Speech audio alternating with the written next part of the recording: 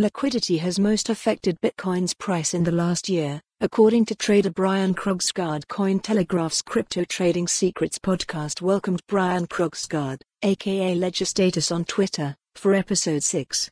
Podcast own this piece of history. Collect this article as an Cointelegraph's Crypto Trading Secrets podcast has published episode 6, covering an array of content that should pique the interest of cryptocurrency traders.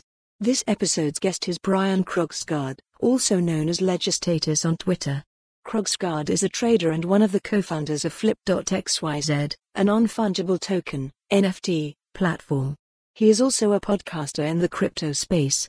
Among the questions fielded during the February 16th recording, host Benjamin Pyrus asked Krogsgard to give his opinion on what he thinks has most impacted the price of Bitcoin, BTC, over the past year.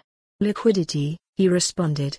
Those are all challenges for liquidity, and you need liquidity for the healthiest of markets, and so that's been a challenge, he added. Amid the runaway train that was the 2022 crypto bear market, the space saw significant turmoil. Several cryptocurrency companies failed, including the likes of crypto exchange giant FTX. I would actually say the problems go way before that with Bitcoin, because we saw with FTX there was massive rehypothecation of Bitcoin, Krogsgard continued.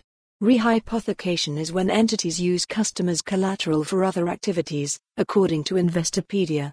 The collapse of FTX in November 2022 sparked numerous headlines, such as allegations of customer asset misuse by FTX and sister entity Alameda Research. Krogsgard provided his thoughts. Follow the URL for the full article. For more on this story, visit the news article link.